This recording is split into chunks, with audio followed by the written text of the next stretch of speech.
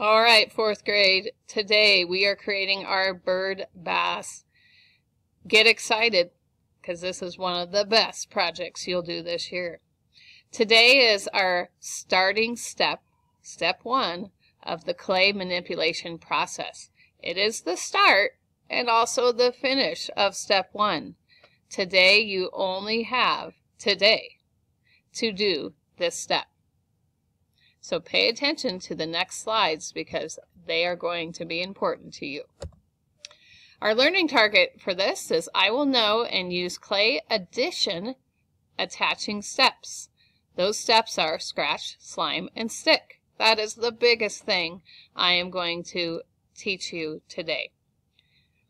You're going to know those clay addition attaching steps so you can create a clay bird bath. You will know you're successful when your bird bath stays together, and that's why these steps are so important.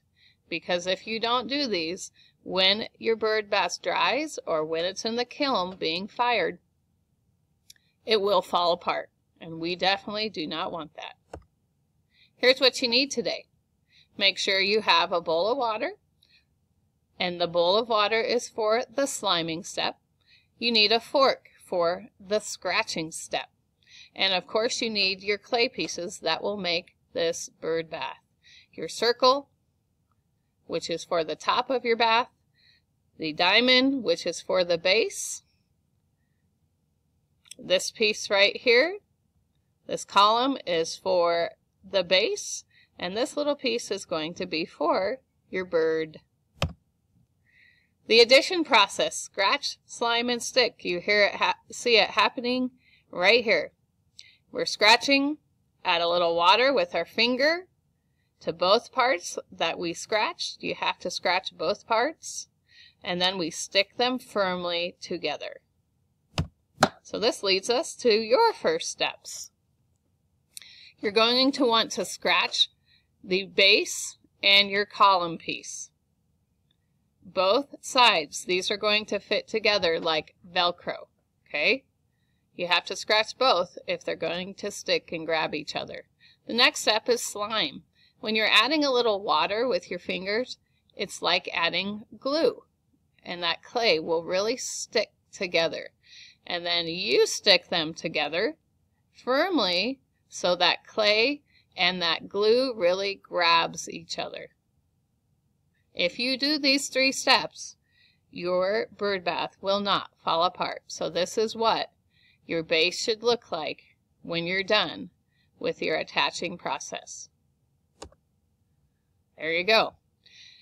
Here you see me smoothing and sealing the crack where these 2 pieces of clay come together, right down here. Okay? Now you see at the top of the column, it is already scratched and ready for when we apply the top. But before we can scratch the top, we have to carefully turn up those edges on that circle. So that's what you're going to be doing next. Carefully turn up those edges. We are creating a bowl for the top of our bird bath. This bowl is going to contain the glass marbles that we melt inside that make our water for our bird bath. And if those edges are not turned up, when those glass marbles melt, they will just run right out. Okay, very important.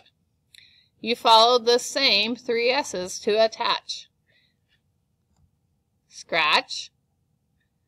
Notice that both of these have been scratched. You have to scratch both parts you're sticking together.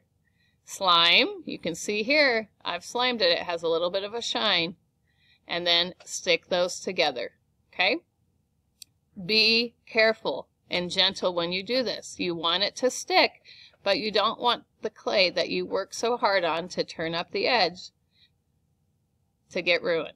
So be careful when you're attaching the bowl to the base. Okay, now for the bird. I am going to show you 2 different processes to help you make your bird, and you may do more than 1. 2 or 3 is your max, by the way. So when we take the ball, we pinch it, you twist it a little bit, you pinch both sides to make your beak here. You poke an eye. Whoops. Let's go back. And then you can draw in a few little details. This is one way, and I'm going to have copies of this sheet and this sheet, because you can follow either one of these steps to make your bird, whichever one makes more sense for you. This artist used a different kind of clay, but the idea is the same. Okay? So again, you start with that ball. This artist made it into a cone and then pulled up the head a little bit and then formed and pinched the beak. Okay? Now, to attach your bird, we just put them on the edge. You can use the same attaching technique as we did, but if you're noticing that because the clay bowl is too soft and it's pushing down your clay bowl, just set your bird in the middle. When I fire it, I will fire them together, but we can glue this guy on later with our E6000. Okay? So again, if you're trying to attach your bird and it is pulling down that edge of your bowl, we also call that a lip of your bowl, if it's pulling it down because it's too heavy and your clay is too soft, then you're just going to set your bird inside, and after we fire it, we can glue it on with some E6000. Okay? At this point, you're going to write your initials or your name carefully on your base, and then we will set those on the black cart for drying, and when they're dry, I will fire them. And next time we can paint them. All right, good luck, have fun, and remember your 3 S's.